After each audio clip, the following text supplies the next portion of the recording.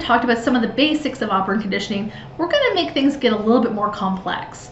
We know that in addition to classical conditioning, when we talk about operant conditioning, we definitely also have notions of acquisition, generalization, and discrimination.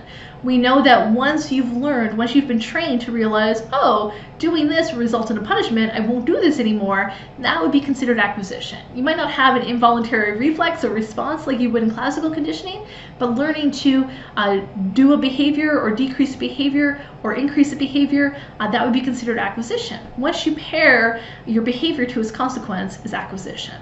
We also know there's generalization. It's the idea that when you're learning, if you think about when you're in school and you learn how to write some letters and you learn how to write in a book, you'll learn how to write in other books the same way. Or tie one pair of shoes, you'll learn how to tie another pair of shoes. And there's also discrimination. You'll learn how in some situations this behavior is appropriate and in other situations it's not. We learn early on in preschool years how the way we talk to other people, whether it's kids or adults, we tend to use different tones of voice. So that comes into play very early in life. In addition, we can get even more complicated than that. We find that when it comes to operant conditioning, we can stack lots of operant conditioning consequences on top of each other and train really complicated things known as shaping.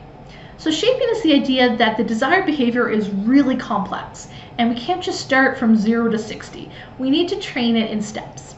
If you've ever trained a pet a new trick, and not just to sit, not just to paw, but something way more complicated, you likely had to do this in phases.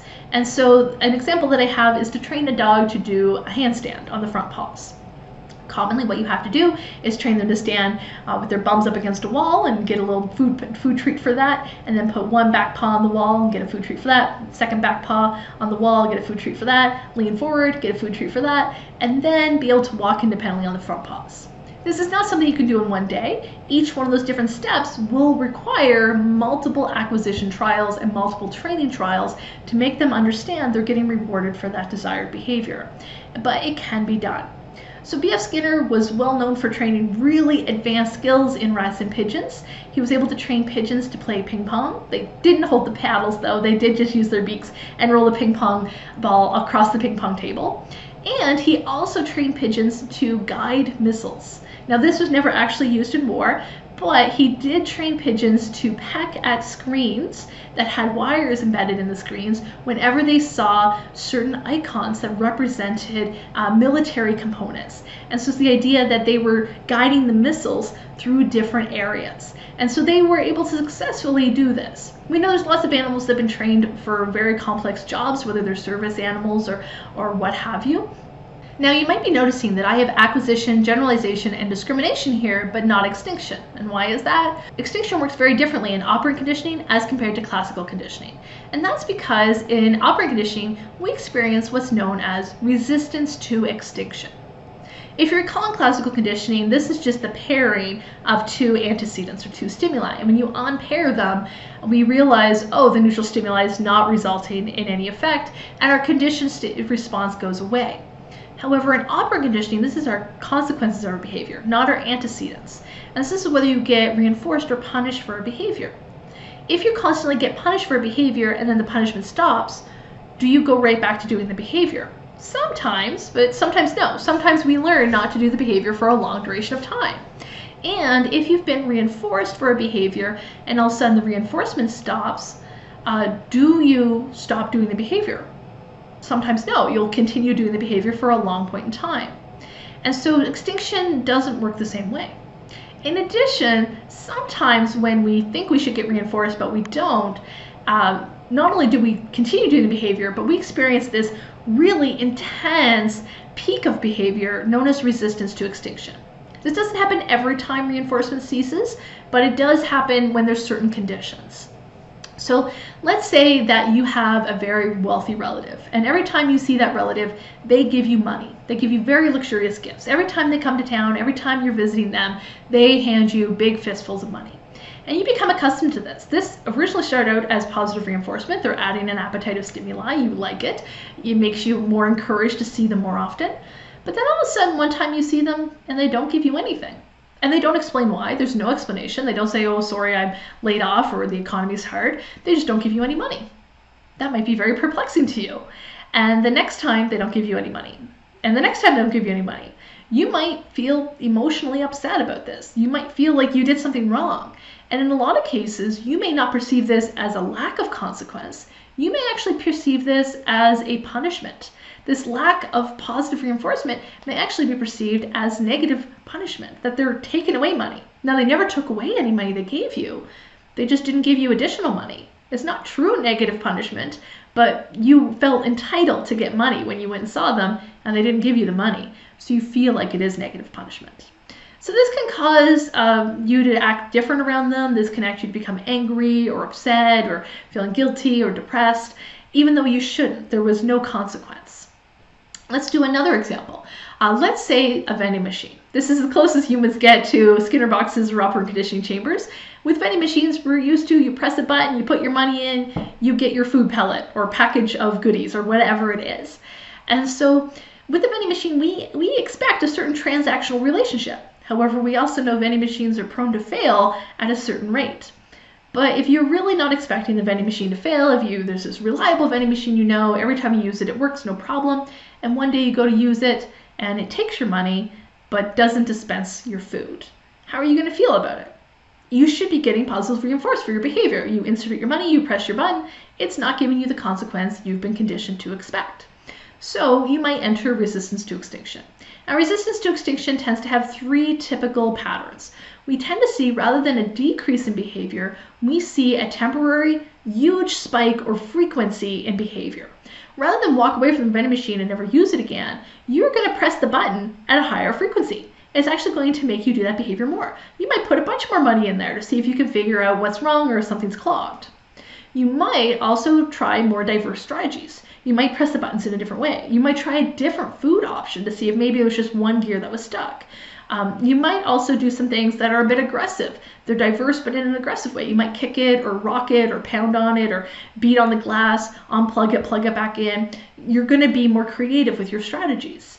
And the third one is you're going to experience emotional distress. You might feel sad, you might feel disappointed, you might feel learned helplessness. So this is very common, and kids tend to feel this a lot when they are expecting certain things and they don't get it. And this can help us not to just explain things in behavioral psychology, but as you'll see if you take Psych 201 with social psych, this helps us to explain a lot when it comes to privilege and marginalization. So for example, let's say you grew up celebrating Christmas and you grew up in an environment where everyone around you celebrated Christmas. And it was just common sense, you got the Christmas holidays off. And it was common sense that everyone said Merry Christmas. And let's just say that's a really awesome thing, but now you're traveling overseas and you find that you're in a place where they don't celebrate Christmas and nobody says Merry Christmas. And the Christmas holidays are not holidays and you have to work. You might become very frustrated and very upset about that. Now let's say it's not even that. Let's say now instead of moving to a place where your holidays aren't celebrated, now you're just moving to a place where everyone's holidays are celebrated.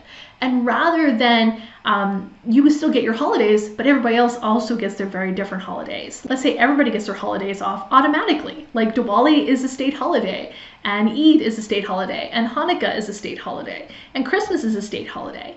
And instead of going around saying Merry Christmas, now you have to say Happy Holidays. This is not oppression. This would be some notion closer to equity and equality. But now, because you grew up where everybody was the same as you, and now you have to be more open-minded to people different than you, although this is equity, this may feel a bit like oppression to you. And this is a real phenomenon that researchers have been able to detect, especially in the last 40 years. As we try to become more equitable in society, those who previously held a lot of power may feel that their power is decreasing, and they may have a notion that this feels like oppression. So you may hear a common bumper sticker slogan that privilege is when equity feels like oppression. And what's going on here is the lack of positive reinforcement of everyone seeing things the way you see it is starting to feel like negative punishment. Now that automatic Merry Christmas everywhere you go is being taken away, and it's not automatic, so it feels like punishment. But there's more we can talk about in operant conditioning, and we can talk about some really neat, complex ideas. One of them is latent learning, and this was from Edward Tolman. So Edward Tolman worked with rats in rats' mazes, and he discovered that rats didn't necessarily have to be rewarded or reinforced right away to learn. He actually discovered by rewarding them later, they could also learn. In a very classic experiment of Tolman's, he had a very complicated rat maze, and you can see the diagram on this slide. And he had three groups of rats. Group 1 would get food rewards as soon as they completed the maze on day 1, day 2, day 3, day 4. Every day they did the maze, there would be food rewards for them. Group 2 were rats that didn't receive any rewards until day 12. They did the maze for 11 days with no reward. And group 3 was a group of rats that never received rewards for doing the maze. They just did it for their own purposes. There was no reward, there was no consequence. And what he found is because group 2 only started to receive rewards on day 12, well, up until day 11, he actually found that groups 2 and 3 performed similarly. They were kind of slow, they kind of dawdled, they didn't really do so well. And he found that group 1 quickly became faster and faster at doing the maze to receive the rewards from day 1 to day 11. He started rewarding group 2 on day 12, and actually by day 13, group 2 could do the maze just as fast as group 1. So what this taught us was that group 2 was actually learning. We just didn't see it in their behavior between days 1 and day 11. They went just as slow as group 3, but between day 12 and day 13, when the rewards started, their speed in the maze, they ramped up and caught up with where group 1 was. So they were actually learning all along, and they just weren't displaying that learning until there was a prize at the end of the maze. So this is real world implications. This is the idea that every day when we're learning, it may not be something that we're aware of that we're learning. It's going on in the background. Our behavior, our performance may not be showing it. But when it's time to really display it, it might come through. And we also know that there's some things that we're just biologically hardwired to learn better than others. For instance, when it comes to training phobias in individuals, we find that humans are much more hardwired to develop phobias to things like bugs and snakes, and not so hardwired to develop phobias to flowers. And that's because evolutionarily there wasn't a lot of flowers that poisoned humans, but there was a lot of snakes that were venomous and a lot of venomous insects. So we've developed evolutionarily this hardwiring to become much more cautious around snakes than around flowers. And they've looked at this. Imagine if you're walking through a field in the garden and there's snakes and there's flowers and something stings you, you're not going to blame the thorns on the roses, you're going to blame the snake. And so it's just where our mind tends to go. Another example of this is with food aversion. Imagine you're at a movie theater and you're watching a movie and you're eating popcorn and you get very nauseous. Do you blame the movie? Maybe the movie had 3D effects. Even if the movie is very, there's a lot of movement and a lot of 3D effects, most individuals, there are some exceptions, but most individuals will not blame the movie, they'll blame the popcorn. And so it seems that instrumentally it made more sense to blame what we're eating than what we're looking at, because historically things we look at doesn't make us sick, but things we ingest could make us sick. So instrumental learning is the idea that we may be hardwired to find those correlations and find those connections more easily in some situations and less easily in others. Another thing that may put limits on our ability to condition is instinctual drift. Instinctual drift is the idea that all species are hardwired to be more aggressive or more gentle, more social, more lonely, and trying to condition against that is an uphill cliff. It's the idea that lots of people desire having really cool exotic pets like a lion or a tiger or even a raccoon, and you can try and condition them, you can try and train them from the time they were young, but unfortunately there is going to be innate biological instincts that will override that, and eventually that instinctual drift will come out. We know that dogs and domesticated animals can actually be trained to do a lot of different things, but even dogs, there's some things they just can't be trained to do because it goes against their biological hardwiring. And finally, we've also discovered that sometimes we can learn to only be classically or operantly conditioned when there is a presence of a discriminate stimulus. If you recall this Skinner box I showed a while ago, it's the idea the rat learns to press the bar only when the green light's lit and not the red light's lit. That is a discriminate stimulus. That's the idea that when the green light's lit, they'll get a food pellet. And when the red light's lit, they'll get a shock. And this is the idea that Pavlov's dogs actually learned that the bell ringing will only lead to food when the light was on. So they actually learned that only to drool to the bell when there was a light on, and not to drool to the bell when the light was off. This is becoming way more complicated, and behavioral psychology is way more complicated than this one intro course can provide, but it is a really fun area.